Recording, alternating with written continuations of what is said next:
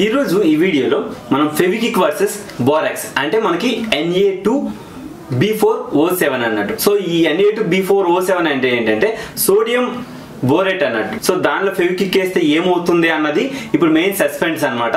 So ఇది ఏంటి, ఎలా, అసలు ఏమవుతుందో కూడా నాకు తెలియదు. నేను ఎక్స్పెరిమెంట్ అయితే చేయబోతున్నాను.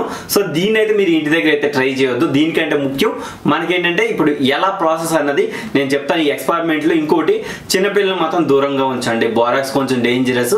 ఫెవిక్విక్ మన చేతి మీద పట్టినా కూడా మనకి ఒక ఫీలింగ్ వస్తుంది, హీట్ అవుతున్నట్టు ఫీలింగ్ అయితే వస్తుంది.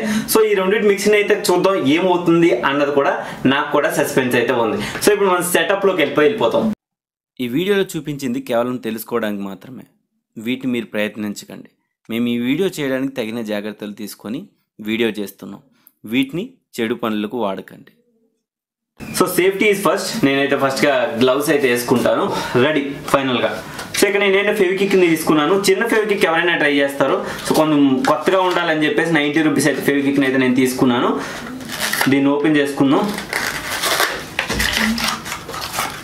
ఓకే, ఇక్కడ మీరు 90 రూపీస్ ఫెవిక్విక్ అయితే చూడవచ్చు. దీన్ని మనం ఓపెన్ చేసుకుందాం.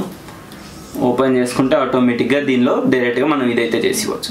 సో ఇప్పుడు నేను ఏం చేస్తాను, ఇక్కడ బోరాక్స్ని అయితే తీసుకున్నాను. మీరు చూడవచ్చు ఇక్కడ Na2B4O7 అన్నట్టు. సో నేను దీన్ని ఓపెన్ చేసుకుంటాను. ఓపెన్ చేసిన తర్వాత ఈ బోరాక్స్ని నేను కొంచెం వాటర్లో అయితే మనం కలుపుకోవాలి. డైరెక్ట్గా బోరాక్స్లో మనం ఏది కూడా చేయకూడదు. సో ఇప్పుడు నేను ఏం చేస్తాను, ఈ బోరాక్స్ పౌడర్ అనేది దీనిలో వేస్తాను.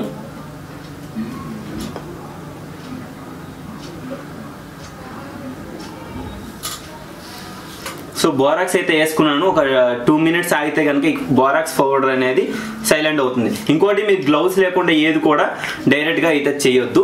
సో ఇప్పుడు ఫైనల్గా చూద్దాం మనకి బోరాక్స్ మిక్స్ అయ్యిందా లేదా అన్నది.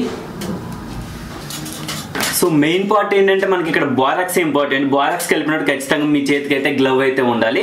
సో నేను తర్వాత ఇప్పుడు నేను ఫెవిక్విక్ని అయితే వేసుకుంటాను. సో మొత్తాన్ని ఒకేసారి వేసేద్దాం ఏమవుతుంది అన్నది.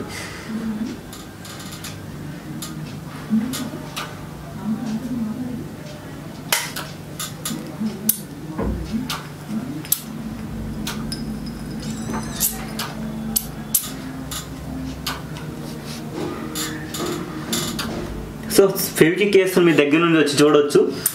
కింది చూడండి ఎలా అవుతుందో, ఒక దీనిలా ఫామ్ అవుతుంది. సో మనం ఫెవిక్విక్ వేస్తుంటే మొత్తం ఒక దీనిలా అయితే ఫామ్ అయిపోయింది. చూద్దాం, ఐస్లా అయితే ఫామ్ అవుతుంది. సో మన దగ్గర ఉన్న ఫెవిక్విక్ మొత్తాన్ని అయితే యూజ్ అయితే చేస్తాం. సో చేసేసిన తర్వాత చూద్దాం ఏమవుతుంది అన్నది.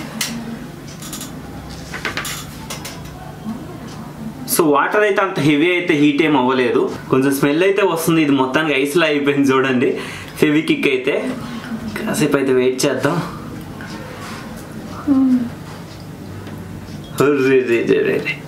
ఫెవిక్విక్ ఎలా అయిందో చూడండి అసలు. బోరాక్స్ వర్సెస్ ఫెవిక్విక్ అన్నట్టు. సో ఇప్పుడు దీన్ని చూద్దాం అసలు ఏమవుతుందా ఏంటా అని చెప్పేసి. కొంచెం హీట్గానే ఉంది, గ్లౌకి తగులుతుంది. వాటర్ నుంచి అయితే ఆవిరి వస్తుంది కానీ హీట్ అయితే అవ్వట్లేదు.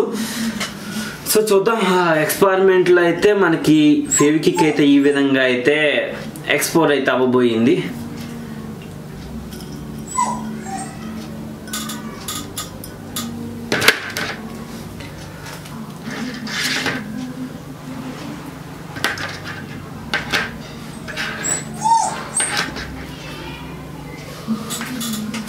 సో